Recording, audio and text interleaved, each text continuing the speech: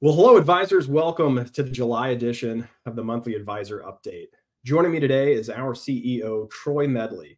I know you've all have heard some change has been happening at the Office of Administration, but we have made strategic improvements to better deliver the programming and resources that are available to us, to you, the advisor and the volunteer. And Troy is going to walk us through a little bit about what these improvements look like. Troy, thanks for being here. Thank you, Alan. I just passed my 5-year anniversary as CEO of Lambda Chi Alpha, and this is a great time to look back and catalog how far we've come and why we've made the strategic changes we've made over the last 5 years, and why we are taking a look ahead and trying to figure out what do we need to do to accomplish what we want to accomplish over the next 5 years. So I'd like to, if I may, Alan, kind of go back in time for a few minutes to better portray where we're going in the future. But sure. in 2019, Lambda Chi Alpha was in a pretty steep decline. Membership had decreased by 37%. We were being told in survey after survey from our undergraduate members that they didn't value the programming, whether it be character-based, competence-based, risk management-based. They didn't feel like they were supported. They didn't feel connected. And in many ways, that's because Gen Z had come to school in 2015. We hadn't evolved to meet the needs of this new generation. And so we took stock. We did a lot of study surveys. We brought in outside firms to study our membership base. And from that, we learned that we really needed to provide our chapter officers with more routinized and continuous support from the Office of Administration. So we created 2 new positions. One was the chapter support specialist or coach, which replaced the ELC. And instead of meeting with the chapter once semester for 2 to 3 days, they met with them weekly for an hour. And the training manager position, where we would have a specialist that worked with the Delta, the Tau, the Kappa, the Theta, and to provide them with the content they needed to do their very difficult jobs. And that's been rolled out over a 5-year period. It's been supported by both the Ideal Man and SED Leadership College content. And the results have been pretty spectacular. We've grown by 28% since 2019. We're just shy. We're at 9,943 members. We'll easily cross the 10,000 member threshold. We were at 7,200 members in 2019. Our average chapter size has grown from 46 to 60. Disaffiliation rate, I think this is a huge testament to both the programming and the support, has gone from 19% disaffiliation rate throughout our history to 10% over the last 3 years. And we've had over 600 officers get a STED leadership certification. Over 3,000 brothers have gone through the Ideal Man program. So the changes we made were working. We just don't feel like they're working optimally. And we think we need to do better, and we need to do more to get the support our chapters need in real time. I think if we really think about it, we will all agree that 35 people with an average age of probably 26 in Carmel, Indiana, cannot meet the needs, the day-to-day needs, the real-time needs of our members in our chapters across North America. It is hubris to think that that would ever be possible. But this is what we've tried, and this is what our entire industry has tried to do for 115 years. And a lot of it was because we just didn't have the technology to leverage our alumni base. Yeah. But we have come to believe, after lots of study of what makes an effective chapter, and I'm sure this is not going to be a surprise to our alumni volunteers, that the only causation factor we can find in long-term success is an effective alumni advisory board, effective high pi that works well with generation after generation of students that come after. So if that's what works, we have to put time, treasure, focus to that effect. So I like to think of the Office of Administration going forward as we're like the Pentagon. And our chapter advisors are like our SEAL Team 6. They're like our Army Rangers. They're like our Delta Force. they're in the field accomplishing the mission. Our job is to give them the best research, the best communication, the best intelligence, the best tools to do their job.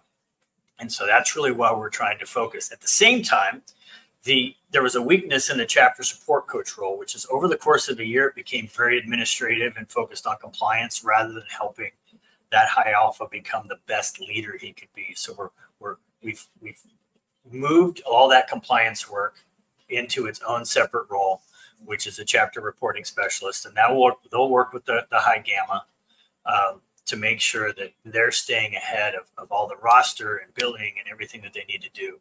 And we're going to really free up that high alpha training specialist to work directly with the high alpha on how do you become an effective executive by utilizing the content that has been made available in Stead Leadership College. So if you think about it as like a three-legged stool, we've got personnel to really help grow our alumni advisory ranks. We want to have 3,000 certified advisors by 2030. That's up from 600 now. And we have to put resources in play to make that happen. We want to help our officers succeed by making sure that we have staff here and programming for them so they are able to master the skills available to them. And then we want to have specialized folks that work with the gamma, work with the high taw to help them do their very difficult jobs. And if we do that really well, and if we do that as well as we've done what we've done over the past 5 years, we believe that we can have 200 chapters, 15,000 members, and 3,000 happy, effective, connected advisors by 2030. And that's our goal. Yeah, that's amazing, Troy. So what I really heard you share there is we made these adjustments in 2019 to really hone in on what the chapter experience looks like to get that to a place where there's a competitive edge. Now technology has come along post-pandemic far enough that we can look at and focus on how we're supporting the volunteer structure and volunteer model that will help deliver the programming that has been created to the students. And we believe that by making these improvements and adjustments that we'll be able to engage more with the alumni at the local level because they are our success path moving forward. So Troy, one of the phrases or terms I heard you use that the advisors may not be familiar with is the high alpha training specialist. So to talk a little bit more logistically about the staff changes, the chapter coach role has evolved into what is now a high alpha training specialist that works directly with the high alpha. What other changes are happening across the department, and how? What are these terms you're going to hear? Because I think even my title here on the screen needs to change. Tell us a little bit about that. The high alpha training specialist is very similar to the chapter support specialist, but we've taken all of the record keeping and compliance and we've domiciled that in its own role. And the high alpha training specialist's job is to help the high alpha utilize the content available to them in the Stead Leadership College to become a great leader and a great manager, to take those tools and learn to use those tools in the situations in which they find themselves so they master these skills. So where we had 6 chapter support specialists, now we have 6 high alpha training specialists. So it's just a tweak. We've also moved Justin Fisher. Justin Fisher is now really focused on our expansion and our recruitment role. We want to get to 200 chapters. We landed 7 new opportunities last year. We're going to be trying to land 7 to 10 each year, open 6 to 8 chapters.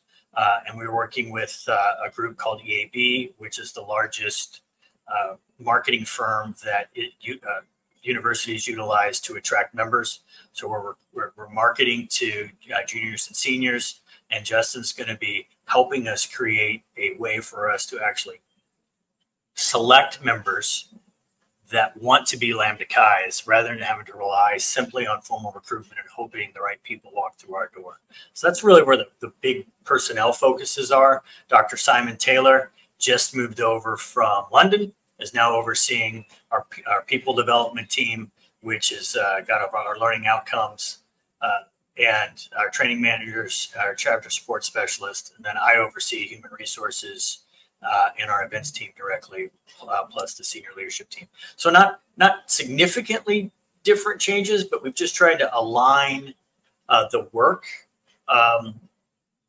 better so that the folks that are training people and the folks that are then working with them in the field are actually on the same functional team. Yeah, no, that makes sense. And I think what is a significant change, though, is moving the department from alumni enrichment to now volunteer support, and then adding three new team members over the next 45 days. That is a significant change for Lambda Chi. And I think the advisors, the conversations I've had with them, they were excited about having more resources, more people, more connection with the broader community. And these adjustments help make that possible. So it is an evolution, and I think all of us are excited for it. Yeah, and we're able to do that because our foundation is so good at raising money that we've been able to invest in building this entirely new service component.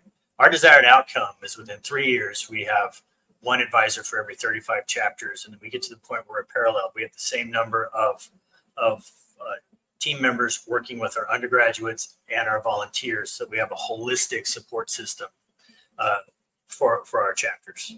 I think it's the only way we're going to fulfill our mission. Yeah. Just to make sure you all heard that correctly, it is our goal to have one Office of Administration team member helping advisors for every 35 chapters that we have across Lambda Chi. So we have balance between the high alpha training specialists and the volunteer support team. Well, our advisors, I know they're excited about what's coming up at the General Assembly. They're excited that chapter spot and Greek bill, we talked about that last month. We're currently putting the students through the training now. Your training as an advisor will come in subsequent weeks. But all of these advancements and evolutions at the staffing level is going to make your life as an advisor easier. And I just want to say, Troy, thank you for hopping on today, sharing with us your vision, the reason for the evolution, and what we can expect in the future. It's my pleasure. And I just want to thank every volunteer for the time, the effort, the care you provide our members. We have not been able to provide you with the resources that you need to maximize your gifts historically, and we're going to change that. Yeah. Well, we're excited. Hopefully we'll see some of you in Phoenix in the 100-degree heat in a few weeks. Nothing else. We'll see you next month. Thank you.